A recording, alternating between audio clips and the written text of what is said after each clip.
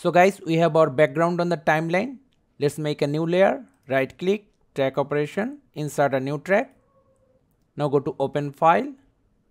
Select the file you want to mask. Suppose this one. Open it.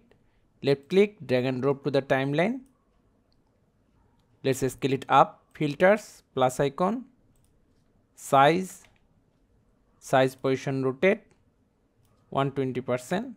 Move it up a little bit so that we can see the door.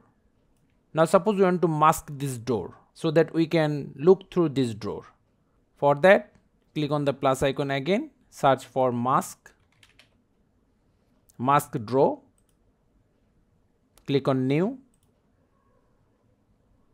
Now click on this button, draw bezier, uncheck the fill and stroke. Now scroll the middle mouse button to zoom, then click and hold middle mouse button to pan. Now to draw the shape, left click, hold, drag, middle mouse button to move around,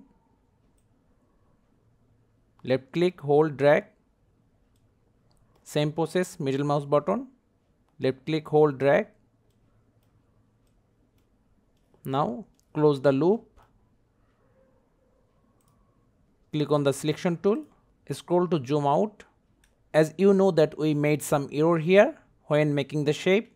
Now click on this edit button, zoom in, click on the point, move, but we want sharp turn here. For that, click on this button to lock, then click on the handle and move it.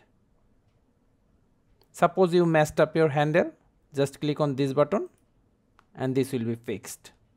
After you are done with the shape, go here, fill, color, change it to whatever color you want, totally up to you, it doesn't matter. Then file, save, again file, quit. Now click on invert.